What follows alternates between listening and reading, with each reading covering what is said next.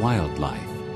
They're as much a part of America's heritage as her majestic mountains, cathedral-like forests, crystalline rivers, and rolling seas of prairie grass.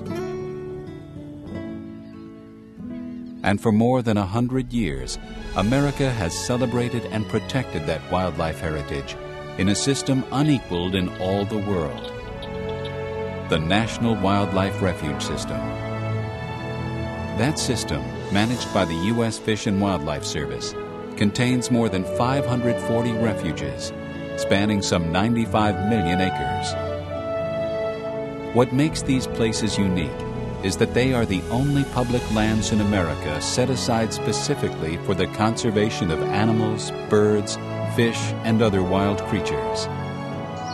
And as a result, America's refuges provide some of the best wildlife-oriented recreation anywhere in the country. Whether it's fishing, hunting, hiking, or simply observing creatures in their natural homes, there's something for everyone at America's National Wildlife Refuges.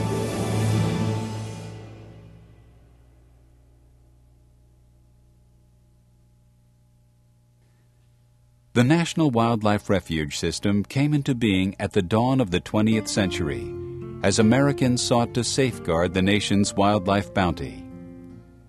In that era, commercial hunters were pursuing big game into oblivion for antlers and hides, and taking birds in vast numbers for their meat and feathers. Conservationists took a stand at Florida's Pelican Island, a critical breeding ground for brown pelicans, white egrets, and other birds. In 1903, President Theodore Roosevelt established this tiny 5.5-acre island as America's first national wildlife refuge. And soon, other refuges followed. The Wichita Mountains Refuge was created in Oklahoma in 1905 to provide a haven for the American bison. Although these great shaggy beasts had once numbered in the millions, by the early 20th century, so few bison remained that the government had to ship 15 survivors from a New York zoo to form the starter herd for the new refuge. Other sanctuaries were decreed for pronghorn antelope and bighorn sheep. And after 10,000 elk starved to death on shrinking wintering grounds in Wyoming, the government established the National Elk Refuge in 1912 and launched a winter feeding program.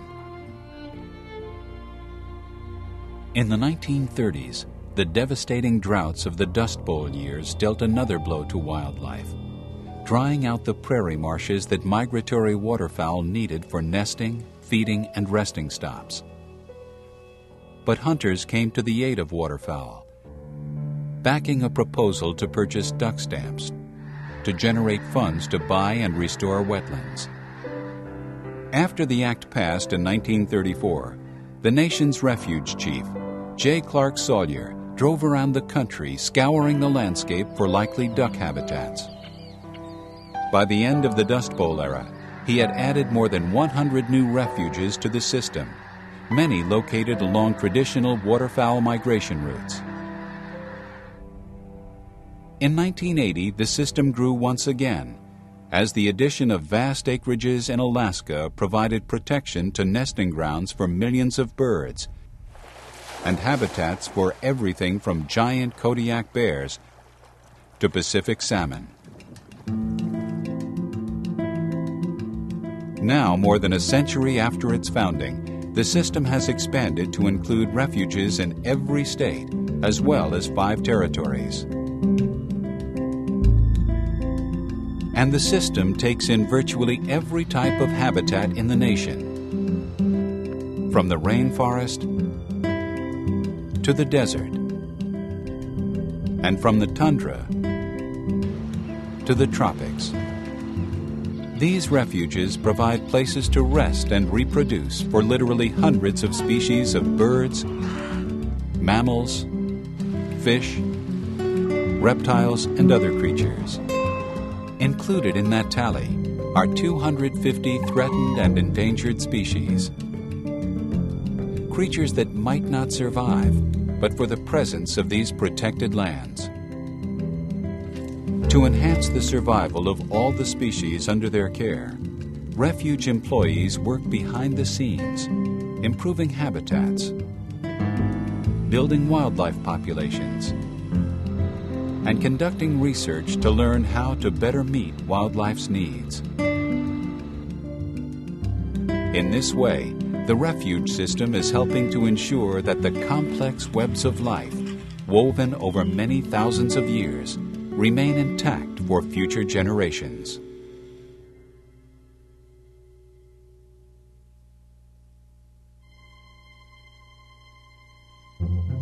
If refuges provide food and shelter for wildlife, they provide sustenance of another kind for people, nourishing our connections with the natural world.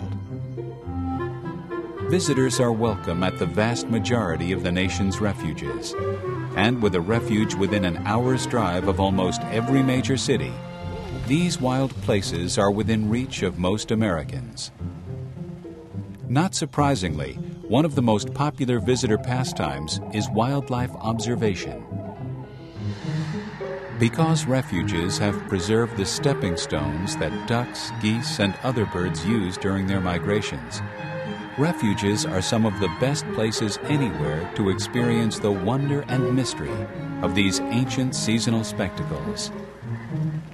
Visitors can also hearken back to earlier times by visiting one of the several refuges in the Plain States where buffalo thrive. At the National Bison Range in Montana, visitors can witness an actual buffalo roundup. The refuge uses this annual event to monitor the animal's health and trim the herd to levels the grasslands can support. When it comes to viewing elk, there's no better place than the National Elk Refuge in Wyoming. Between December and March, up to 10,000 elk gather at the refuge. From a horse-drawn sleigh, visitors can get a close-up view of these gangly creatures, which weigh up to 700 pounds and have antlers up to 6 feet across. Refuges are also an excellent place to catch a glimpse of less popular species, like the bald eagle. Although the eagle's population had dipped to dangerously low levels in the lower 48 states in the 1960s, eagles are rebounding.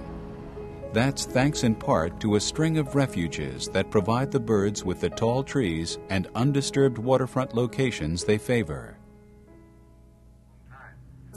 Visitors to a Texas coastal refuge can witness another special sight, one of only 2 migratory flocks of whooping cranes in the world. In the early 1940s, only about 18 of the tall, stately birds remained, making them one of the most severely endangered species on Earth. But by protecting the birds' wintering grounds, Aransas National Wildlife Refuge has helped the flock survive and expand to another refuge in Florida called Chassahowitzka. Having established a second migrating flock, refuge officials are guardedly optimistic about the whooping crane's future.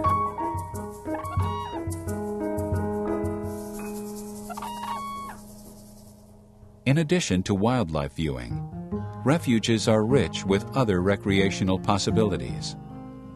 Nature trails thread through habitats, offering visitors a chance to hike while learning more about the places that wildlife call home. And the lakes, streams, and rivers included within refuge boundaries provide peaceful fishing on pristine waters, plus the chance to see wildlife from a different perspective.